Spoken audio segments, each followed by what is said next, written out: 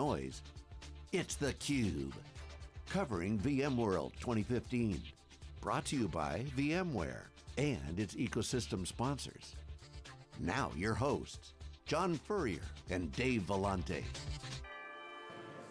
Okay, welcome back everyone. We are live in San Francisco for VMworld 2015. This is SiliconANGLE's theCUBE, our flagship program, where we go out to the events and extract the signal from noise. I'm John Furrier. My co-host Dave Vellante. Our next guest is Andy Warfield, CTO and co-founder of Coho Data. Welcome to theCUBE. Thanks guys. How you feeling? It's day one, you got to get settled in. Still finding my feet on VMworld, but it's been a pretty exciting day so far. So we've been covering Coho Data on SiliconANGLE, Wikibon, and as well on the research side. You guys doing real well. Yep. Big time backers. You got Ignition and Teresa Horowitz. You guys are growing. Give us the update. What's going on with Coho and technology? The company update, technology, and what are you guys doing here at VMworld? Wow, it's been a busy year. I think we're a platinum sponsor this year. We've got a massive booth down there close to the doors. We announced $30 million in our Series C new funding earlier this year with HP and Intel as well as March participating in that. So some big industrial backers behind Andreessen and Ignition still participating.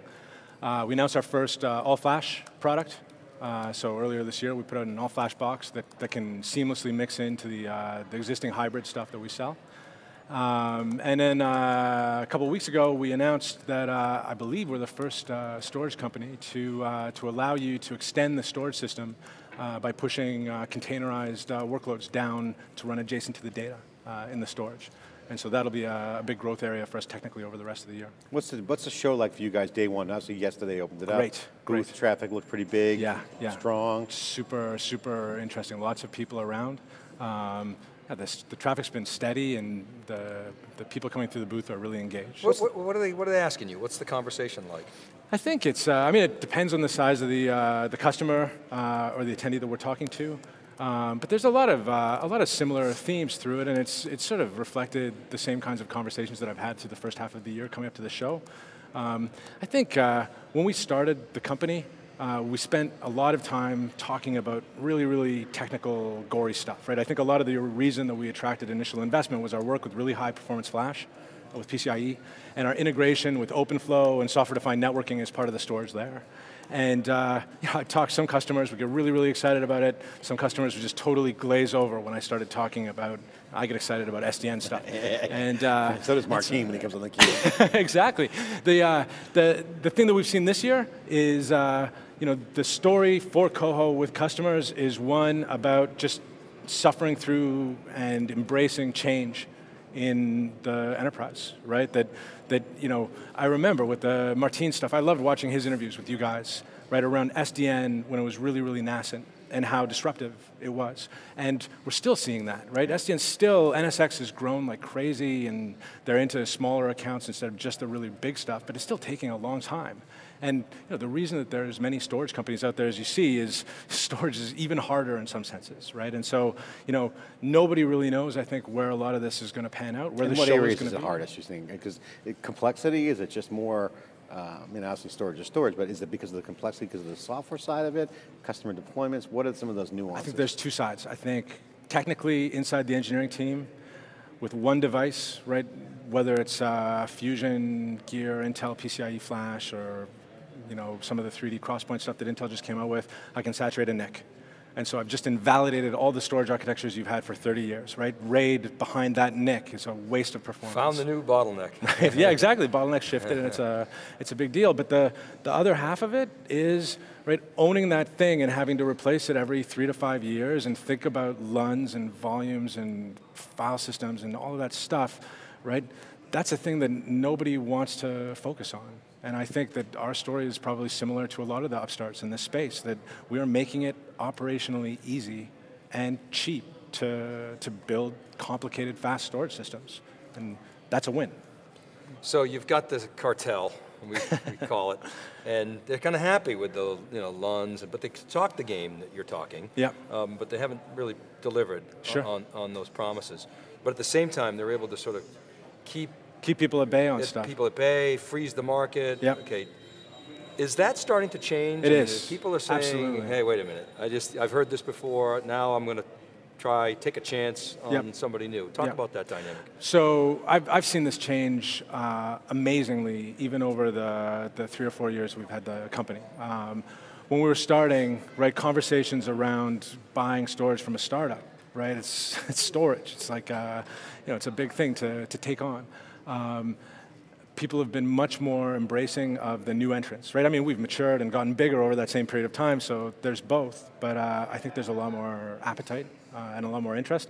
The other one, I think, is really, really understated around companies like us that are doing a scale-out product, is one of the really, really big advantages of scale-out is when I go in to compete with one of the larger incumbent storage vendors, in a customer that has 3, 5, 10 petabytes of storage, I'm not trying to compete on an RFP to replace the whole thing, right? I'm not coming in at the end of their cycle.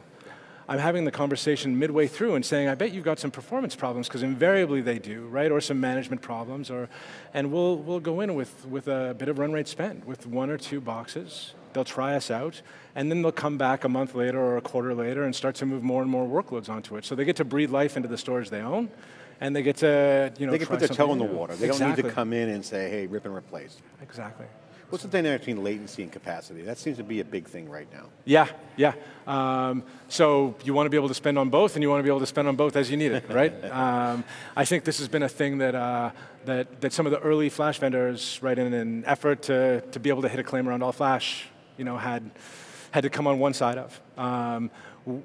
The first product we sold was hybrid, right, mixed flash and disk. The AFA allows you to dial the performance into that, specifically, and the capacity end separately.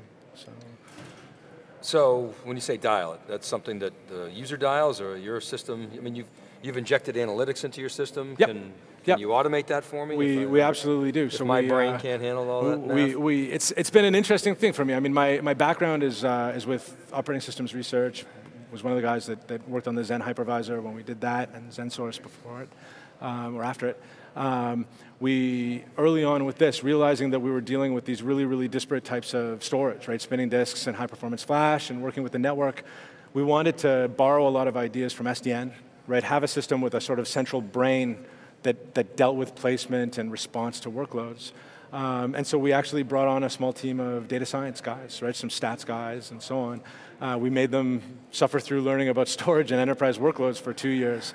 And so we had a case with a customer a couple of months ago who called up trying to understand some behavior of tiering in the system, and we came back to him 2 days later with a detailed profile of his 10 heaviest workloads.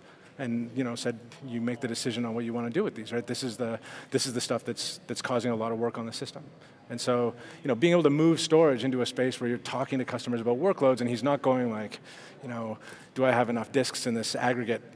So workloads are driving the conversation. Absolutely. So how does that change the game on the architecture side, and what can you share with the folks out there is the key driver? Because that's the top conversation we're hearing with customers.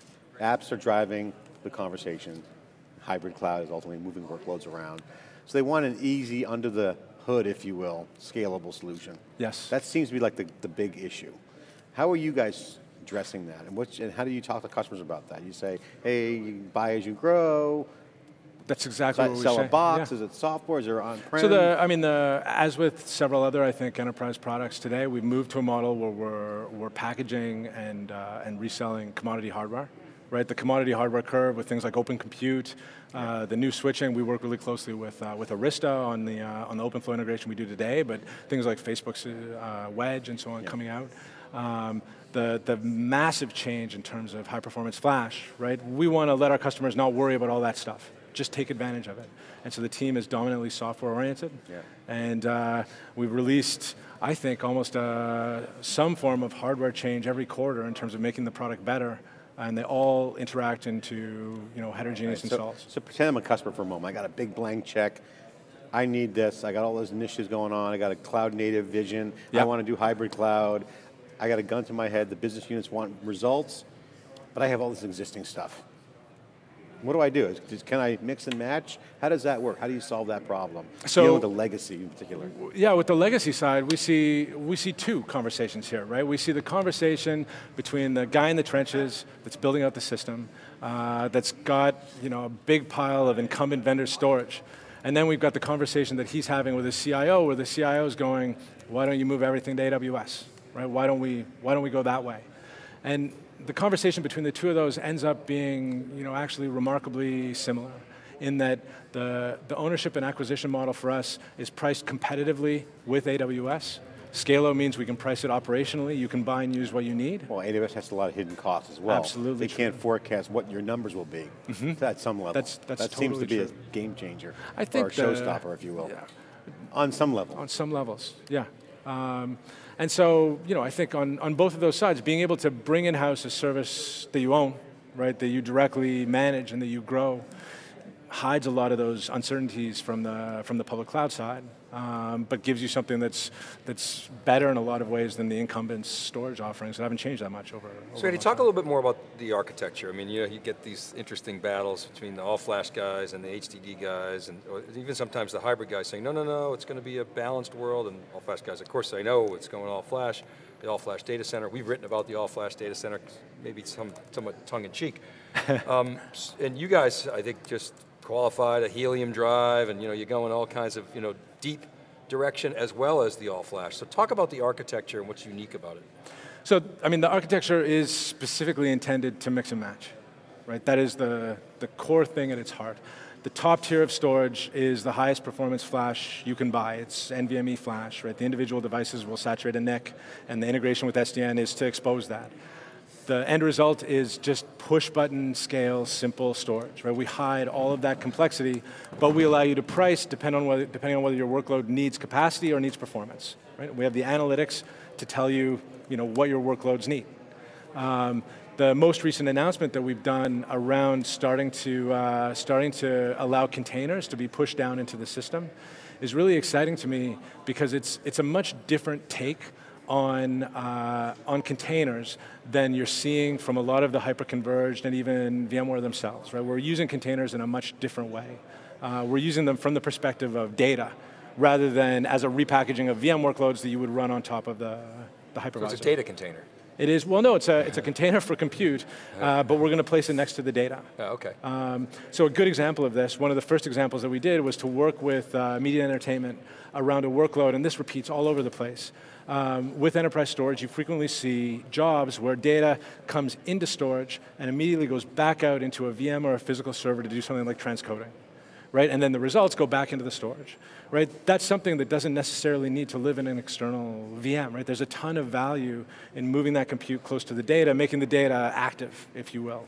Other examples include things like audit or security policies, right? Being able to bring big data jobs to run next to the data. So we're not really chasing the idea that you're going to host all of your VMs on it, because in my experience with Xen, VMs are idle most of the time. They consume a lot of RAM, right? If we were to pack a ton of VMs onto our storage system, we wouldn't be able to expose the value of the expensive flash that we have. So they're heavier, yeah. Right? Okay, so you got this container, capability, it's lighter weight, you can move things faster, it's just simpler. Yep, absolutely. So what do you make of VMware's moves into storage? I mean, let's back up a little bit. With their VMware, where they headed, imagine a world without EMC, and how would VMware behave? Would they be more aggressive? Are you starting to see them sort of nibble away at the storage value chain as an ecosystem player? How do you perceive that? I think, this is a question I think about all the time. Our architecture shares a lot of similarities and similar heritage to vSAN itself, right? We have very similar approaches to how we do a lot of the stuff that we do. Now, if I was running vSAN, I would be chasing way more than virtual machine storage, right? I'm building a product that's similar in senses to vSAN, and I'm absolutely chasing general purpose storage workloads, big data, right? Tons of other stuff. I have no idea to what degree vSAN's development is hamstrung by having other things around it. But we could speculate, but leave that to us.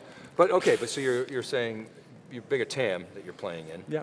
Right, you're general purpose. Absolutely. Right? Not VMware specific, but of course we're at VMworld, so. So this is our bread, and when we started the company, we wanted to focus on a use case that we understood and that we could build for in a short period of time. So we focused absolutely on the VM use case, right? Since then, VMware is our bread and butter, a little bit of OpenStack, but we're really, really aggressively broadening into the more like traditional NFS, right, and big data workloads, right? Yeah, so, and that's evolving, because it's emerging, right? So you go for the beachhead in VMworld's ecosystems, VMware's ecosystem, and then kind of go where the market's developing. Absolutely. OpenStack now seems to be developing. Yep. Are you happy with OpenStack right now? Do you see that developing in a way? It's a really, really interesting environment. There are some big users of it who build everything themselves, and there are a bunch of small users who I think write code for it. Right? I haven't found the sort of like mid-size OpenStack customer. It's not that they're not there, but we haven't seen them a lot. So Andy, I got to ask you, since you're a veteran in the industry and go way back to the Zen days, you got to be proud of the results you guys have done with, I mean, look at AWS, you guys really enabled a lot of that. Right. A lot of folks out there know that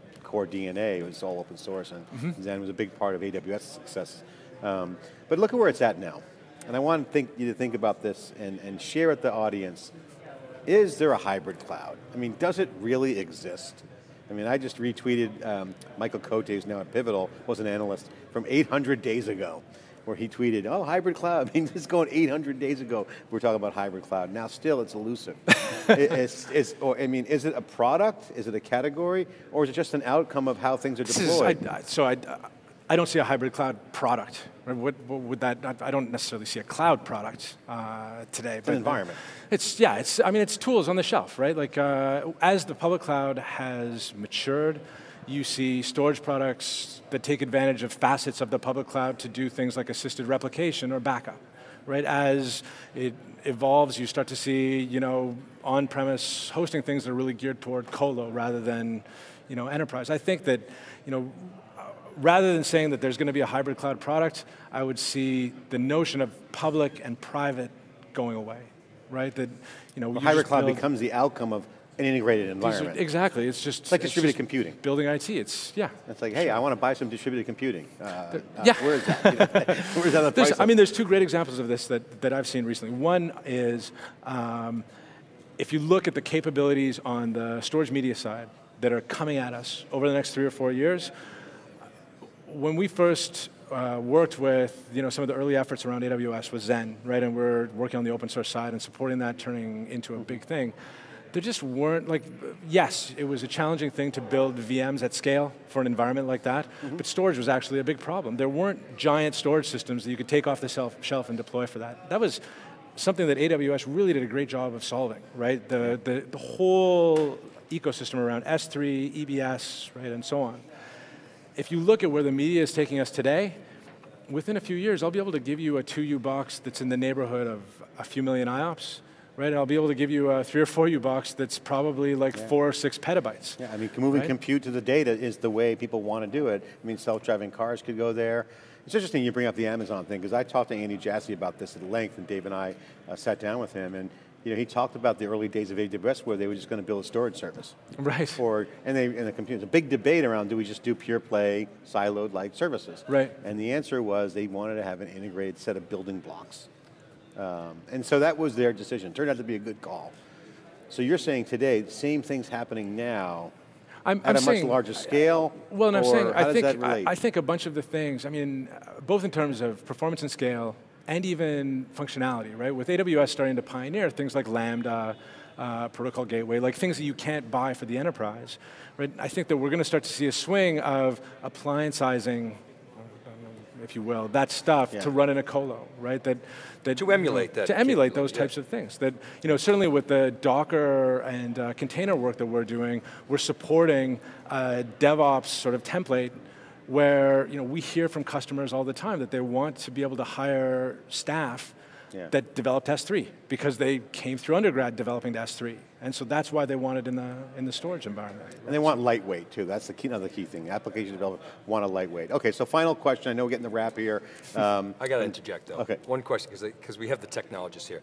A lot of that, of course, what AWS is building is homogeneous, right? And we heard VMware this morning talking about this hybrid cloud. But it's a heterogeneous world. We heard OpenStack, we heard, well, yeah, we'll connect to AWS and Azure. Pat Gelsinger has said that before. Can they achieve and emulate that capability in this heterogeneous environment, or do you need that homogeneity? I think is there a market for it? I think at the end of the day, right? Well, sure. If people are running stuff across the various public cloud vendors, those APIs will exist to be brought into Coho style appliances, right? I think. So it's heterogeneous sort of coexistence. For the near term, I think, yeah. Okay, final question for me then is end-to-end integrated systems, engineered systems, Oracle, hardware through the iPhone for the enterprise. You're seeing VMware struggling with, hey, should we do puzzle pieces and put them together, Lego blocks, a la service-oriented architecture kind of thing? Or will there be a more end-to-end? Because what you guys are showing is, hey, the tool for the job doesn't matter whether it's an appliance or an environment. An engineered system for the job seems to be the trend. Yes. So that teases this end-to-end argument. Yeah. Are platforms end-to-end, or vendors got to be end-to-end, or both? I don't know. It's I love this question. I just wrote this blog thing last week, kind of comparing what we're seeing in enterprise products to craft beer, right? That we used to have 6 beer vendors, right? And now there's thousands, right, in North America. And I think that's kind of what we're seeing. That there's a ton of opportunity to do a better job for a specific application. We've had a ton of really interesting early motion with the idea of moving applications closer to the data. It's different than a platform where you trust somebody else to do the VM work, right? It's a much bigger opportunity to partner and integrate with like a data analytics company or whatever. I think that there's a ton of opportunity to work on that side and build packaged offerings on stuff. Andy, thanks so much for coming on theCUBE, really appreciate it. Final question, what is your favorite craft beer? I like a Vancouver one. I'm from the Canadian end of the West Coast. West Coast or East Coast? Best beer? West Coast for sure. For sure, yeah, craft. Again, Silicon Valley kind of Ireland. innovation. What are you guys talking about? That's the origination. That's kind of where golf started, right? All right, we are here now with Scotland.